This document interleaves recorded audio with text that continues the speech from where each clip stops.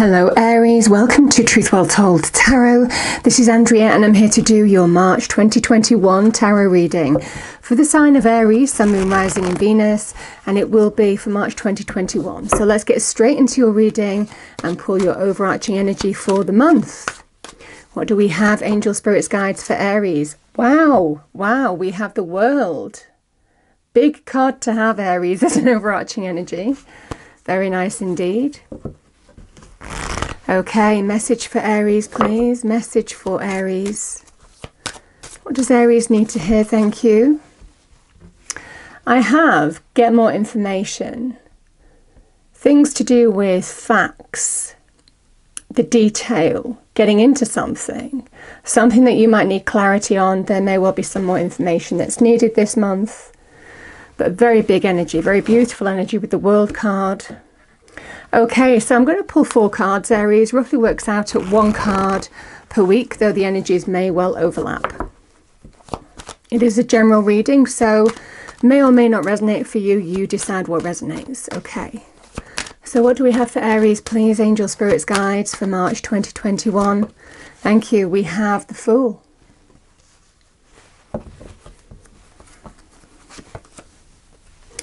We have the 8 of Swords. Oh my goodness, 2 World cards, Aries. And the Knight of Wands. Okay. Message for Aries, please. Angel Spirits Guide. What does Aries need to hear the most? March 2021, thank you.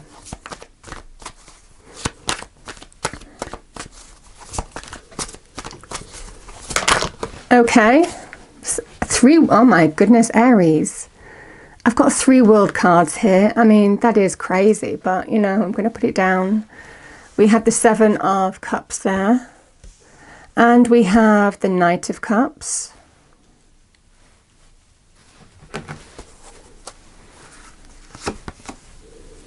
Ten of Pentacles. Bottom of the deck, we've got the Sun. Absolutely beautiful. Okay. So the World card is a card of major completions, but it's also a card of a goal. It can be a card of goal achievement. It's a sign of worldly success.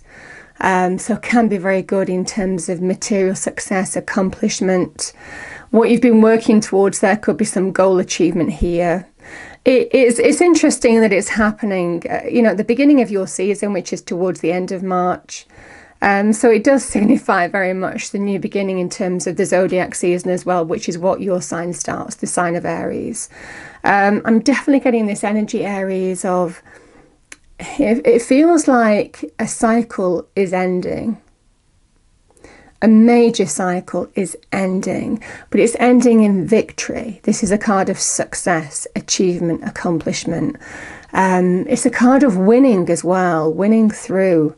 There's something to do with get more information here, Aries, but nevertheless, you know, so just bear that in mind. If something isn't clear to you, just get some more information here, but nevertheless, it feels very, very beautiful. And again, it's reaffirmed, ready to step through to a new phase of your life.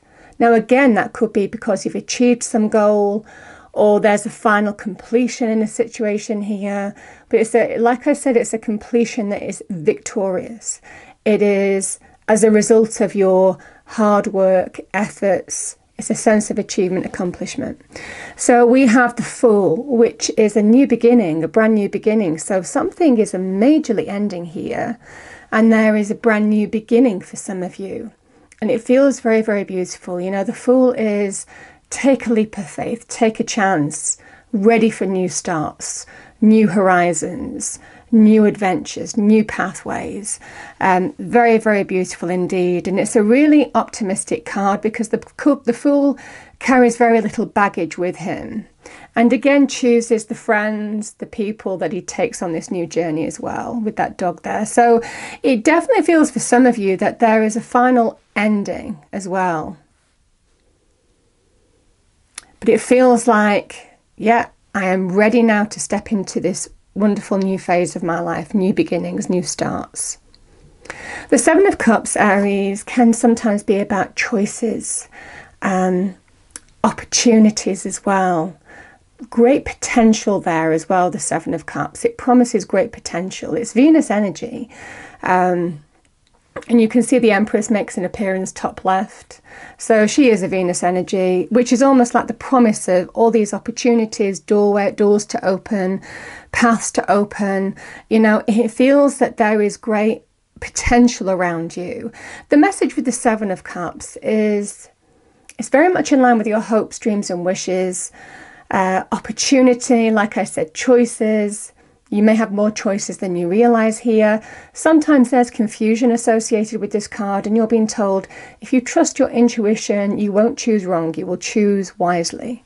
Now, the Eight of Swords can be, I don't know how to move forward. You know, I don't know. It can be a card of being stuck in your own head. But, you know, equally, you know, I'm feeling with this card, sometimes it can be, sometimes it can just be, you know, coming to terms with things that don't serve you anymore and focusing on things that do, new pathways, new doors, new opportunities. You know, the Swords is to do with the mental energy. You know, it is a card of to do with the mind, how we perceive something, our thought patterns. So just watch out for this. I mean, sometimes this can be about confusion, being stuck in your own head, you know, and yet there's great potential around you that you might not be seeing. So it can represent this second week of March, Aries. So just watch out for that. The message is, either way, if you trust your intuition, you won't choose wrong. You will see the way forward. You will see how you need to move forward. And it definitely feels for some of you, you know, you are ready to move forward because something is finally ending. So again, it feels like something, whatever this ending is, it might be preying on your mind a little bit here. You know, there may well be a process that you're going through here, but it definitely feels, again, it's reaffirmed, drawing the line under something and being ready for the new. And we are ready for the new with the Knight of Cups, because this can be new love. Can also be linked with creative opportunity, can be you going in search of what makes you happy as well, Aries, being ready for change, you know, that kind of energy. But the Knights are all about change. And in this case, it feels really positive change because there's a major completion happening here. And definitely this energy is just saying, oh, I am emotionally and physically ready for change now. Could be in the form of some kind of person or opportunity coming into your life as well. The Knight of Wands is a card of, it's a fire energy. So this can be you. It's a card of inspired action, going for something now. Or it can well be where change is happening in your life. You know, this is just, oh, I am leaving the past behind me. Whatever this major completion was, I am just on my horse. I am charging ahead. I am feeling good and just going for growth and putting, you know, I have my drive. I'm bringing success into my life and growth. You know, this is just a card of inspired action. But the Knights can also be opportunity coming into your life as well. The Knight of Wands, very good in terms of business, career, very good also in terms of passion. So if this is to do with love, romance, relationships as well. Now the Ten of Pentacles, you know, it can be a money card. So this could be the goal achievement that you've been looking for, the change you've been looking for. Very, very good when the sun's there as well, because it's all about new growth. It's all about positive energy happening, things beginning to happen. This can be a goal achievement card as well, Aries. So very, very beautiful for that. Again, just bear in mind this, get more information, you know, so if there is some opportunity, something that you're not sure about, something that you're not quite seeing the big picture about here, just make sure you do get more information here. But definitely very good in terms of money, career, business. Now, this can also be to do with family, the home, opportunities, you know, I mean, this could be a relationship going to the next level as well for some of you. That could be the completion energy. So definitely that could be that energy as well. Can sometimes be marriage, long-term commitment energy. The Sun card, Aries, is a lovely energy of feeling good, feeling optimism. I'm going in the right direction now. Good news, celebration, joy, happiness. The sun is really shining on you. And it's interesting, it's the beginning of Aries season towards the end of March, which is beautiful. So, you know, and you can see all those sunflowers that talk about abundance. Remember, the sun card can be a card of success as well. But it's positive, vitality, things happening, things being energized. Yeah, it's just such a beautiful, beautiful card. The most positive card of the tarot deck, the Sun. So definitely feeling good. You know, being in your element and feeling really good. Going towards the end of March, I feel, for some of you, Aries. It's a beautiful reading.